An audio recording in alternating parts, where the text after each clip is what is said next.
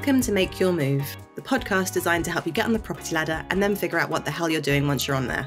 From deposits to mortgages, surveys to moving day, we can help. Make Your Move is brought to you by Really Moving, the price comparison site for moving home services. Let's get into our episode.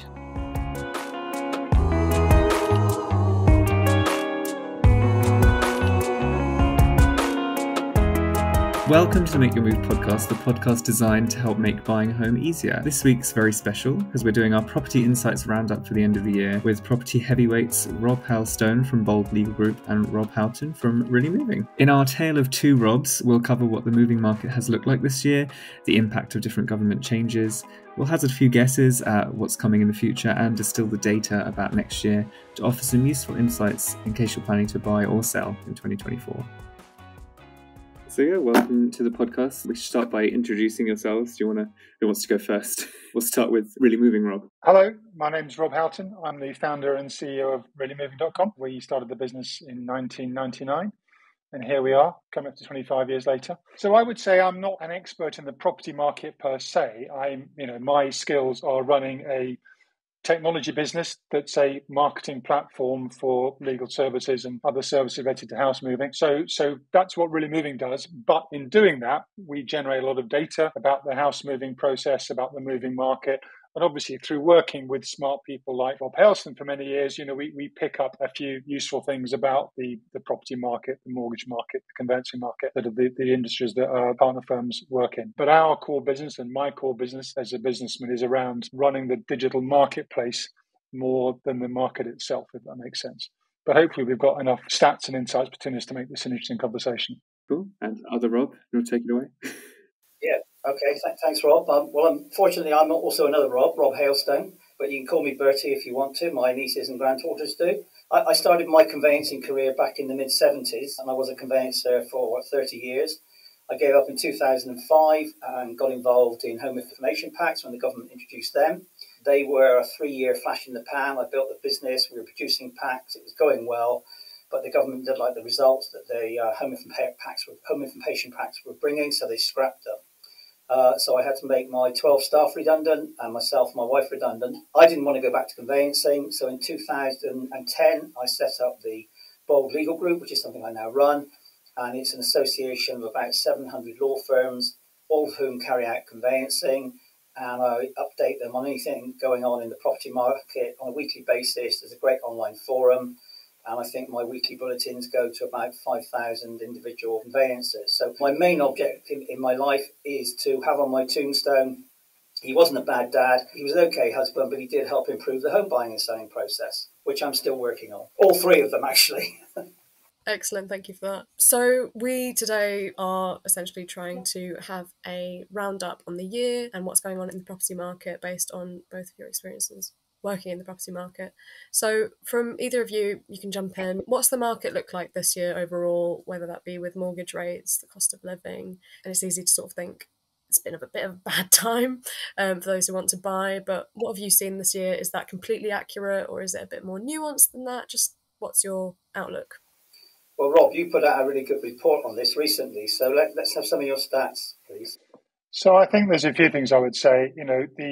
The two key factors, as we're all very well aware, is since the Russian invasion of Ukraine, energy prices went through the roof. And although they've come back a little bit, people are still paying probably double what they were paying pre the invasion on energy, so a couple of £1,000 a year, which is clearly very, very painful for most people having to find extra money out of their household income. And that's limited people's disposable money to spend on anything else, such as a new home or a bigger mortgage.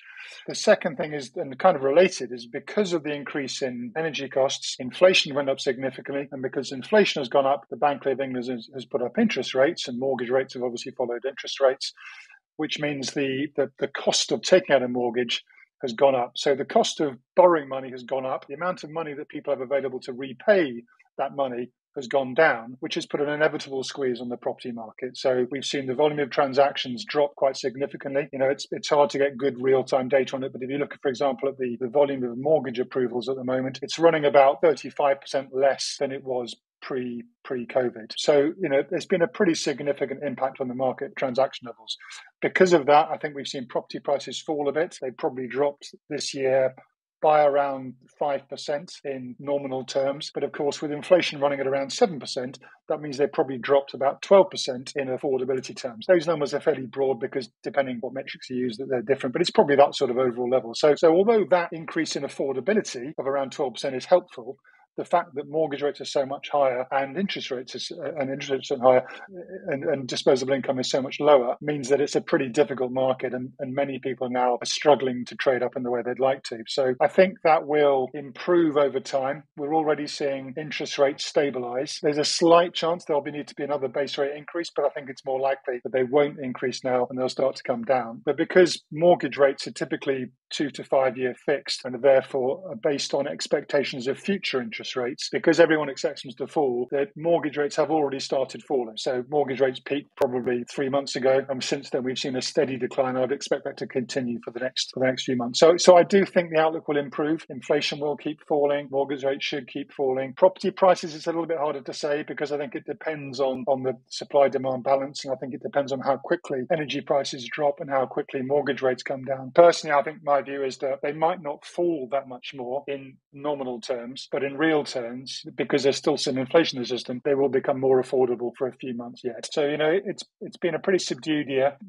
It's not going to pick up for a few months, but I would expect as we get into 2024, it will start to improve a bit. That's a little bit about next year as well as this year, but hopefully that kind of answers the question. Yeah, thanks, Rob. I can't fault any of that, really. It's all pretty accurate stuff, I think. But I think when you bear in mind how busy the market was during the pandemic for the 2 years, it absolutely flying, how much property prices went up, the drop we've had now, I think, is relatively modest in transaction numbers and prices. I think lots of people were expecting a real catastrophe and a real softening of the market, whereas it seems to be reasonably stable now.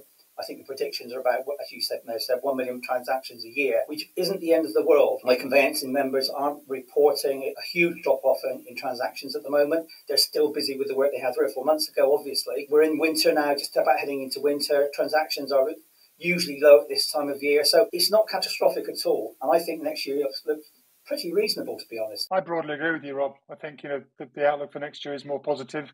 I think we are seeing transaction volumes less effective than current market volumes. So because there's a pretty long time, I think typical sort of offer to completion timescales is 4 or 5 months now. So although the land registry recording transaction numbers are still probably only 10 or 15% down on the sort of normal steady state rate, I think that will slow down further in the coming months because the number of new instructions now is probably, I suspect, nearer a third down on the steady state rate. But I think that as the conditions improve next year, it'll pick up again and we'll start to see transaction volumes back to more normal levels as we get into next year. The other thing, I guess the thing I would say is, having been through this cycle a couple of times, is that the fundamental drivers of why people move haven't changed. There's positive new things like new job, new relationship, growing family, all that stuff, as well as the negative stuff like death and divorce and stuff. So those things don't go away. And if you have a period of subdued activity, that builds up a group of people who still want to move, but can't for affordability reasons. And so when things do improve, those moves do tend to sort of come back into the market. So I think while it's subdued, when it comes back, it'll probably come up reasonably strong, and whether that's spring or summer next year or later, who knows? But I think it will come back nicely. And in the long run, we've had so many years of sort of steady state and transactions of around sort of 1.2 million a year. I think that's probably likely to get back to that level before too long. Yeah, and just touching on transaction times, I think you did just now, Rob. Rightmove has said recently it's taking 21 and a half weeks on average to move house from accepted offer to completion, which is, getting on for 6 months, which is ridiculous. I think the other thing we've got to bear in mind, of course, is that Help to Buy is now finished, hasn't it? So the first-time buyers don't have that at the moment. An article I was reading the other day said that the government's considering extending the mortgage guarantee scheme, which enables lenders to offer 95% mortgages, as well as other proposals to encourage saving for a deposit.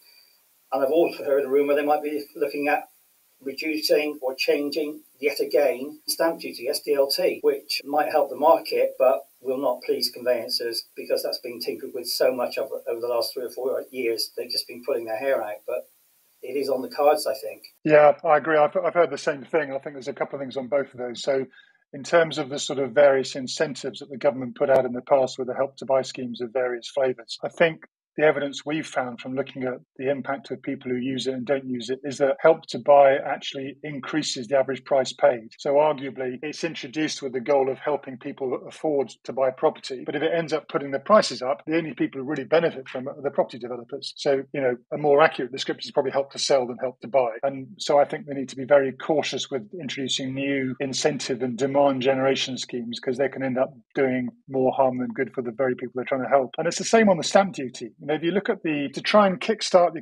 let's rewind a sec. If you look at the transaction volumes pre-COVID, fairly steady state, around 1.2 million a year. COVID hit, market went into shutdown, transactions fell to almost nothing for a few weeks.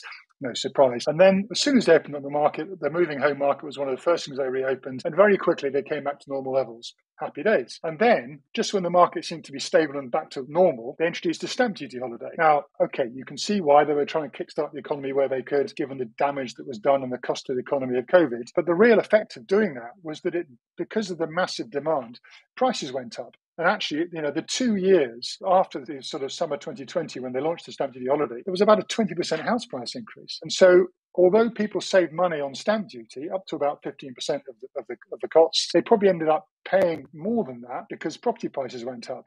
So although it was supposed to help people, it probably actually ended up being a net negative because property prices went up so much more, even if the stamp duty taking was reduced. And if you look at the graphs of stamp duty takings over the last several years, it's actually increased. We used to take around £1 billion a month in stamp duty tax paid to the government. That went up to about 1.5 billion a month by the peak of 2022.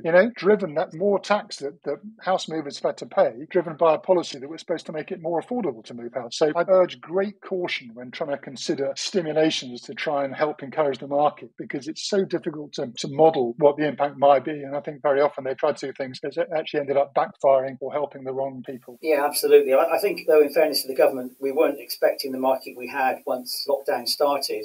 But of course, not everybody, lots of people wanted to move from high-rise flats in city areas to country and coastal areas. So it did boost the market automatically. And they probably got the wheels in motion to introduce the stamp duty changes before that happened. So they are actually pouring fuel on the already existing inferno. And as you said, with results where property prices are up far too high. And I think it's also the same with Help to Buy a bit, because again, I was looking into this the other day, and it says here the original Help to Buy scheme ran from April 2013 to May 2021, offering an equity loan of up to 20% on the purchase price of a new build home, of up to £600,000, climbing to 40% on a loan for those buying in London. Now, the 5-year interest-free equity loan meant that the government had an entitlement to a share of the future sale proceeds equal to the contribution required to assist the purchase. So all those properties have gone up in price, and the government's made a tiny little sum on those when they're being sold. And the other problem you've got, I think, with Help to Buy is that some of those buy schemes that were taken out 4 or 5 years ago, they now have to pay interest on the Help to Buy bit with the buyers, and that's putting up their monthly and annual payments, as is the increase in their mortgage rate. So they're getting hit twice, and that's only going to continue. So like you said, I think the government needs to look forward sometimes when they introduce these ideas. The law of unintended consequences come in, and what could go wrong probably will go wrong. All well-intentioned, but backfires sometimes. So interesting stuff there. So obviously bringing it back to this year, we often talk about property in terms of movers, in terms of groups like first-time buyers, downsizers, upsizers. Are there any groups of buyers this year, or buyers or sellers this year, that have really benefited, that have been kind of the winners of this year, despite some people really struggling? That's an interesting question, actually. I think buy-to-let people, landlords, that's an interesting market to look at, because I think they've done extremely well over the last 2 or 3 years, the shrewd ones. Some sold at the peak of the market a year or 18 months ago. Some have said they won't come back in, but now that property prices are dropping and interest rates are dropping, and there's an excess of people who want to rent properties, they're saying, we might come in again now. So they made money then and make money again. So I think they've done quite well out of the state of the economy with the pandemic over the last 3 or 4 years. Yeah, agreed. I think the other group that probably have benefited slightly, and I'd say when I say benefit, it's more have been less adversely hit, it's probably cash buyers, and to possibly to extent downsizers. So if you are buying a house for less money than when you're selling, then if you've timed it right at the top of the market, that's an advantage for them. And I think given the difficulty with affording a mortgage, if you're able to buy a property without a mortgage, you're in a relatively stronger position. So I think cash buyers are in a slightly better place than people buying with a big mortgage. And certainly on the Really Moving exchange, we have seen an increase in the proportion of people that are buying without a mortgage over the last few months. Yeah, and I suppose it will also depend on how the bank of mum and dad is at the moment with the first-time buyers, helping them out with deposits. My daughter had a lucky escape, I think. She was going to buy about 18 months, 2 years ago, a flat down in Devon. Luckily for her, there was something wrong with the lease and she pulled out. And since then, that property price has dropped considerably. We've also had the introduction of the Building Safety Act, making some flats more difficult to sell. She had a very lucky escape, and now she's waiting in the wings to pick up a property, hopefully at a cheaper price next year. Thank you. In terms of how technology has developed over the past year, things like generative AI, which is making a difference to my career, for instance, are there any plans for conveyancing and the industry of conveyancing to become a bit more digitalised at all, or are there any areas of the home moving process that could be made easier with technological advancements? Well, yeah, I mean, lawyers and technology don't normally go together that well. There are some now looking at technology more and more. And again, there was an article this morning in one of the online legal magazines that it says here, conveyancing lawyers from the northeast of England are developing a new legal and property tech-led business they hope will speed up house sales, and it's based on AI. Home Sale Pack is being designed to reduce the time it takes from offer to completion, combining the in-depth knowledge of the conveyancer with the use of artificial intelligence to source, analyse and present key documentation to provide upfront information for house sales before the property is marketed. So there are some conveyancers out there looking at AI. I posted that article on LinkedIn, got a lot of negative responses from lots of conveyancers. We're all going to be out of a job in 5 or 10 years. I personally don't think that is the case, but at least some are trying it. And to be honest, we can't ignore it. It's not coming, it's here.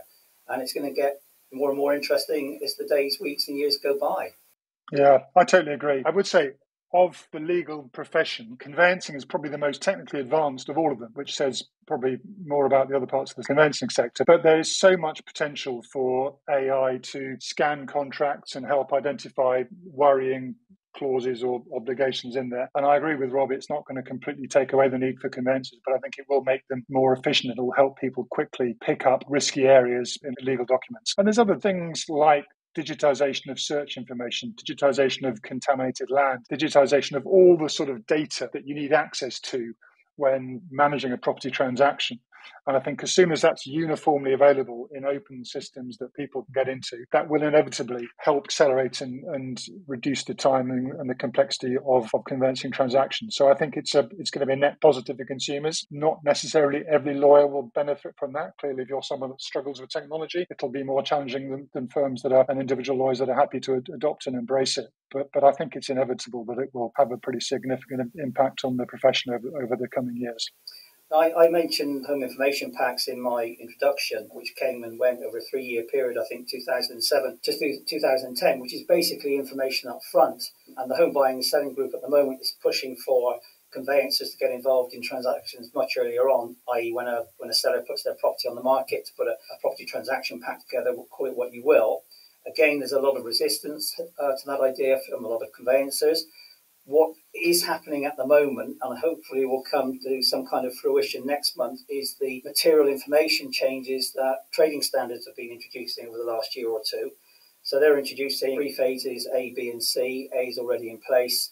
B and C should come into force next month. And I just read you what it said on their website about why they're doing this. For most people, the journey of buying or renting a new home begins with an online search of property portals. But for too many, finding out material information about the property after entering into a property transaction can be devastating, causing significant emotional and financial distress. That's why National Trading Standards is working with portals and industry more widely to ensure more material information is made available on property listings so that consumers can make informed decisions and agents can meet their legal requirements at the very beginning of the consumer journey.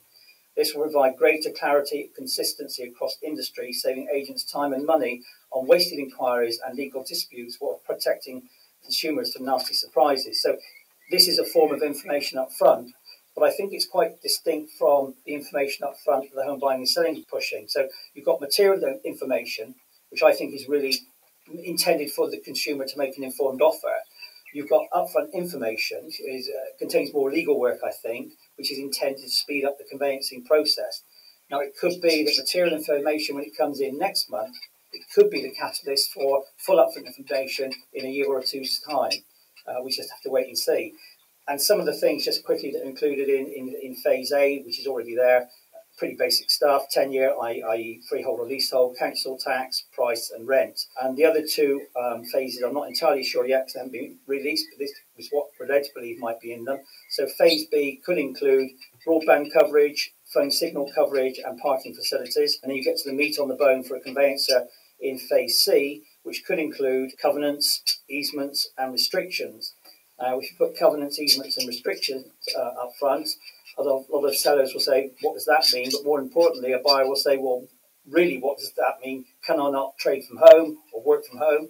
Can I not park my white van on property, etc., etc.? So I think then, I'm hoping then, that conveyancers will become instructed earlier on in the process, certainly the seller's conveyancer, because the estate agent will not want to put this legal information together in the material information pack that they're going to have to provide. Yeah, I think those are really interesting developments, and I can understand the caution of many conveyancers, because if you start to provide upfront information on things like covenants and easements and rights of way and stuff, the question is, will buyers be able to interpret that information reliably and accurately and make a sensible decision on whether that's the right property or not, based on the real impact of that on their buying decision? And I think that if people misinterpret it, it could affect their transaction one way or the other, which doesn't necessarily align with the reality. So I think that's why there's so much caution with some of this information being available. But I think with the right education, with finding the right way to articulate it in a non-legal term so that people can understand what it means and can understand whether it is likely to be significant for them, there must be a way to improve the overall transaction process by informing people more accurately early on in the process.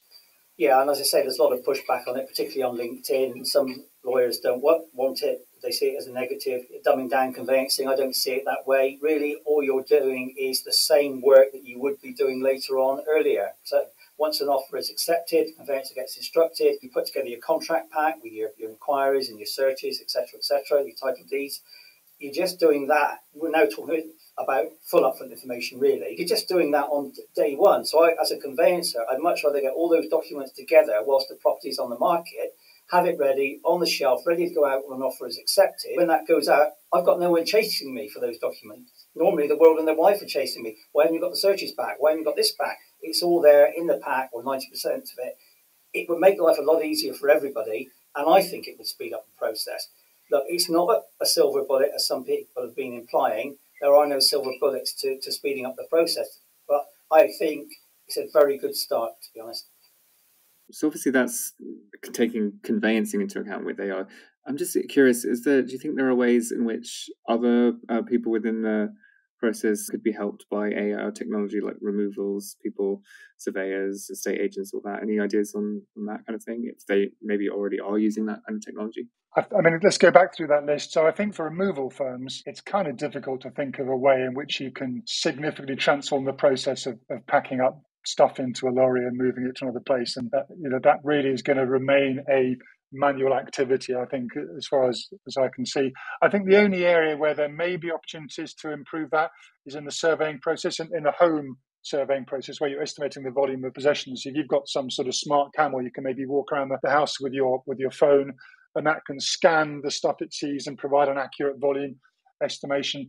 That might improve the speed and accuracy of furniture volume estimations. Some of those things are available now. I don't think they're... Well, Amazon are delivering parcels by drones now. Anything could happen in the next 5 or 10 years. You could have your piano and sofa dropped in your back garden. That's a very good point. I hadn't thought of that. Okay, take it all back. It's going to be transformed tomorrow. There'll be Rob Hailstone Drone Removals PLC will be launched within a matter of weeks. I think what removers would like to see is when completion takes place on a Friday, it takes place at the same time throughout the chain. So the person at the bottom might complete at 10 or 11 in the morning, but if you've got a long chain, the person at the top might not complete till 4, 5, 6 o'clock, or the banks might have closed, they might not complete till Monday and they're homeless. And this is what really stresses out removers. So if we get a system, they are working on these systems at the moment, whereby everybody can complete at, say, 1 o'clock, it would be a lot easier, less stressful time for removers and particularly the home buying and selling public. I think it's called real-time gross settlement is what they're looking into. Very catchy. And I think in surveyors, there's probably some opportunities for AI. So if you can have an AI tool where a surveyor can take a photograph of a particular thing that he or she might be worried about and get real-time information and analysis of what the issue is and whether that crack or that level of damp or whatever really is a problem. There's probably ways in which the surveying process can be helped. I mean, I think a lot of experienced surveyors say they don't need AI to do that. They can tell just by their years of experience, but I suspect it'll probably be some sort of help. And maybe in the production of a surveying report, could be streamlined and accelerated if you can. There's already some tools that do part of this process, but if you can make it easier to create a survey, so the surveyor can go around and then publish it very quickly in a digestible and intelligible format to the buyer, that'll probably help streamline the home surveying process. Yeah, and this isn't technically AI, but a lot of conveyancers now will look at a property that when they're acting for a buyer on Google Maps, look at the aerial view, get an idea of the surroundings, have a look at the boundaries. Conveyancers don't go and visit properties very often. I did once back in the day. I remember measuring the distance from the front gate to the back gate for some reason, but this was about 1978. Conveyancers don't do that, and we didn't do it very often then. But by getting an aerial view, you can see if the boundaries match up with the boundaries on the file plan from the land registry. You can see if there's any weird access ways at the back and outbuildings that shouldn't be there. So all that is helping already. Yeah, I totally agree. And I think, if you look at I last bought a house 25 years ago. In fact, the prices were such a disaster. I thought there must be a better way to do this. I know I'm going to start an online business and here we are 25 years later. So, but the only part of the process that has really changed significantly since then is really the online property listings or the way you can view property details. Back when I first started buying property 40 years ago almost, I bought my first flat. You were really going to look in estate agent windows, you were looking in the local paper to see listings of properties that might match. And now the fact that through Rightmove and Zoopla on the market, you've got pretty much every property on the market is available 24/7 and so much extra information. That is a radical transformation of the way that you look at and find property. And it probably helps you consider a much wider area, because although in the old days it was incredibly resource intensive to look for properties in a certain area, whereas if you can now be less prescriptive the way you want to look and say, well, I want to be able to get to this location for work and I've got this much budget, then there are tools that help you find other areas you perhaps hadn't even considered that you can look at. So I think the estate agency stroke property listing side of it is the bit that's been transformed more than any others recently. And I'm sure that further developments in AI and technology will continue to improve that and enhance that over the years to come. I also feel that the job of the conveyancer has become far more challenging over the last 20 or so years. When I was doing conveyancing, as I said, back in the 20th century, we didn't have much unregistered land. We didn't have originally email and internet, and yet transaction times were quicker. The process was less stressful than it is now, which is bizarre because we moved on nearly 30, 40, 50 years now, and it's slower. And I think part of the problem is they've got many more tasks now than we had back in the day. I might have had 7 to 10 plates to keep spinning at any one time.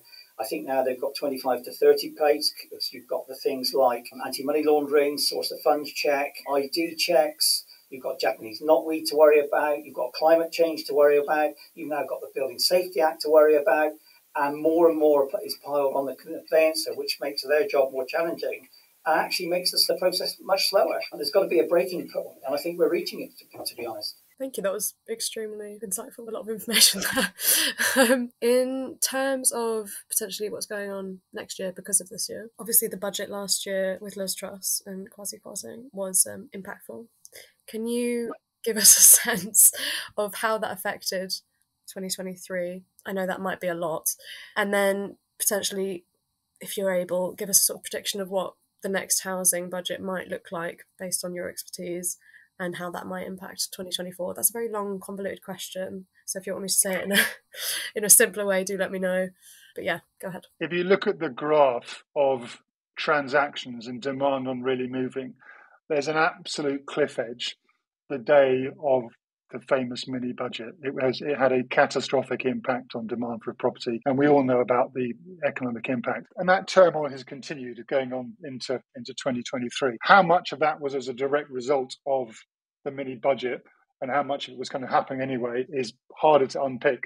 Because if you look at where mortgage rates are now, they're not that different to where they were immediately after the mini budget. So, and that's obviously driven more by fuel crisis and inflation and cost of living stuff than it was particularly by the budget. So I think although it was in the short term incredibly painful, I'm not convinced it had a significant long-term impact. It's small relative to things like COVID, stamp duty holiday, and the Russian invasion of Ukraine. So I think we're kind of past that now. In terms of outlook for next year, and we talked a little bit before about the fact that certainly I think most people expect to see inflation carry on falling, and therefore interest rates will fall. So I think it will become more affordable. I think there's a general expectation that energy will continue to fall. How long it will take to get back to pre-Russian invasion of Ukraine levels, I'm not sure.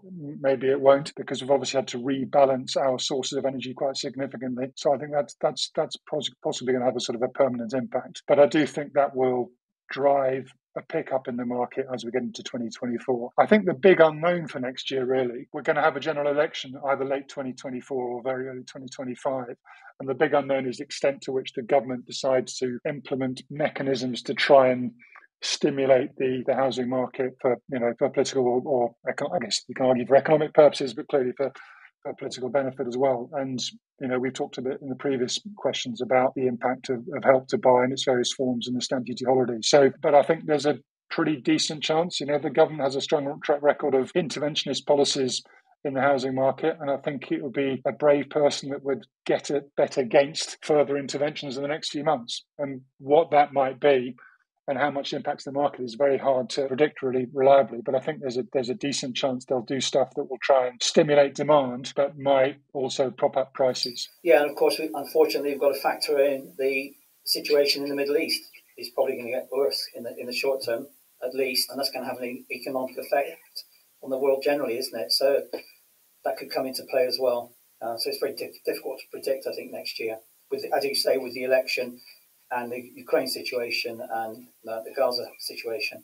Yeah, that's a really good point. As a sort of a Israel-Palestine thing, it's one thing, but if it does end up expanding to the rest of the Middle East, then it could be really, really impactful in terms of energy prices and energy supply. That's quite a scary prospect. But we're not here to be all doom and gloom, are we, Rob? So let's look at the upside, and that is that interest rates have stabilised, etc. But I think overall, I would say, I think 2024 will be better than 2023. I think there's cause for optimism that it's going to head in the right direction, subject to not being a catastrophic escalation of the Middle East. I think that's what I would hope to see. Yeah, one other thing I meant to mention earlier is in the King's speech next week. I think it's in November. It might not be next week when this podcast goes out, but in the King's speech, the government's looking to phase out leaseholds, but that is only for new houses. Obviously, we've spoken a lot about how next year's looking in terms of things improving or not improving, as it were. But do we have any other thoughts on any ways that 2024 might look different? And specifically, are there any groups of people, like we spoke about earlier, people who've benefited from the market this year, any groups of people that are looking to benefit from how things will change into the new year? The first-time buyers, the cash buyers, the downsizers maybe, the landlords might benefit, the buy-to-lets, pretty much almost anybody, I think I've covered there. But yeah, it doesn't look like an awful time to think about buying a property, your first property next year, as long as you monitor the situation generally with world crises, yeah. And anyway, is ever a good time? It's like having a baby, and you've got to buy it, so buy it. It'll go up eventually, it always does. Yeah, I broadly agree with that. I think, we've talked about the fundamentals and what might happen to prices and to interest rates and cost of living and stuff. So I think that the unknown factor is whether there's government intervention that favours one particular group more than another.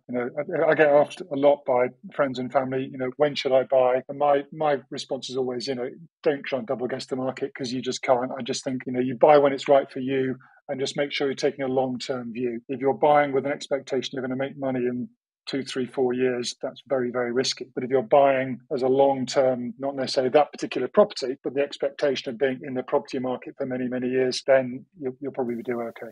So let's take a hypothetical 25-year view then, Rob.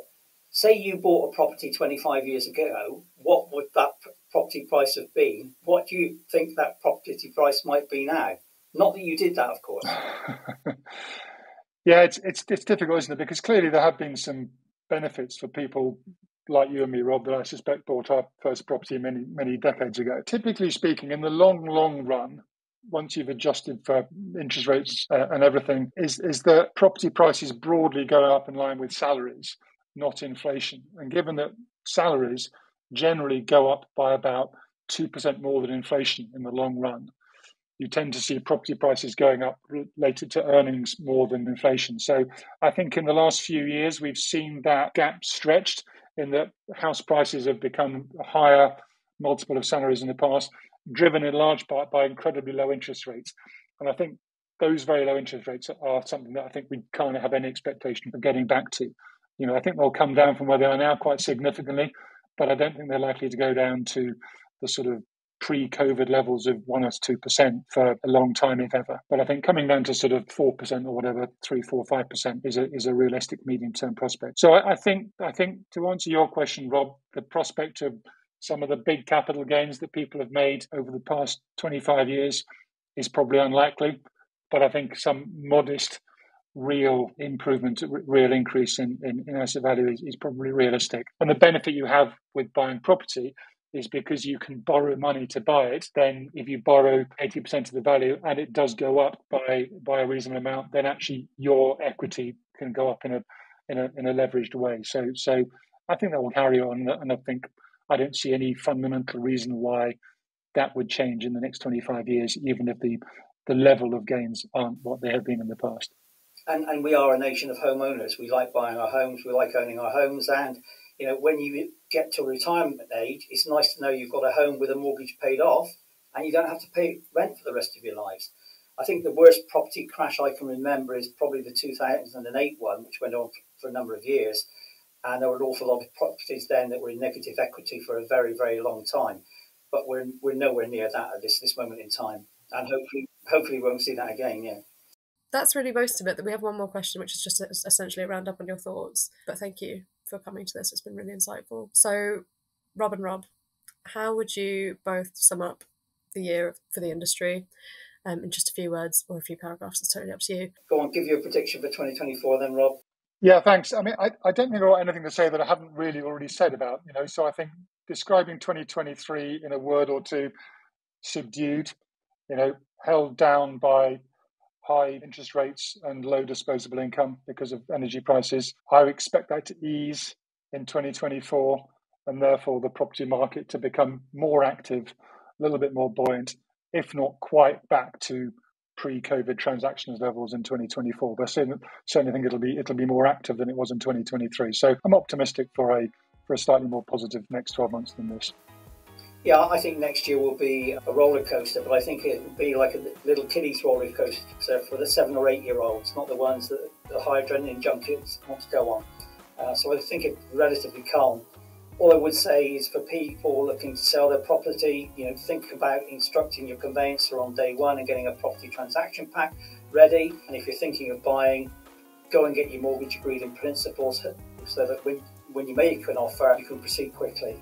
Thank you very much. Well, that's all of our questions. We've had a lot to say. We've got a lot to talk about here. Brilliant. Yeah, thank you for coming. So that was a lot of information to take in, but what's your main takeaway from all that? I would say that my main takeaway from all of that information, and there was a lot to take in because it was a year and next year and potentially the next 20 years at one point, but I would say that there's never a good time to buy a house. Things are always going to get more expensive. The best time to buy a house is when you're ready to. What about you, Jez? I was very interested to hear that sometimes incentives that are meant to help, like stamp duty, holiday and everything, actually end up making things more expensive. So don't just blindly think, oh, now's a good time to buy because there's an incentive. And we can see that the market's down this year because of all the craziness that happened due to some of that stuff from the last few years. And, as you say, there's never a good time. There's always something going on. So just to be more wise about when really is a good time to buy, and maybe this incentive actually is making things harder for you. Thank you for listening to the Make Your Move podcast, and we hope to see you next time.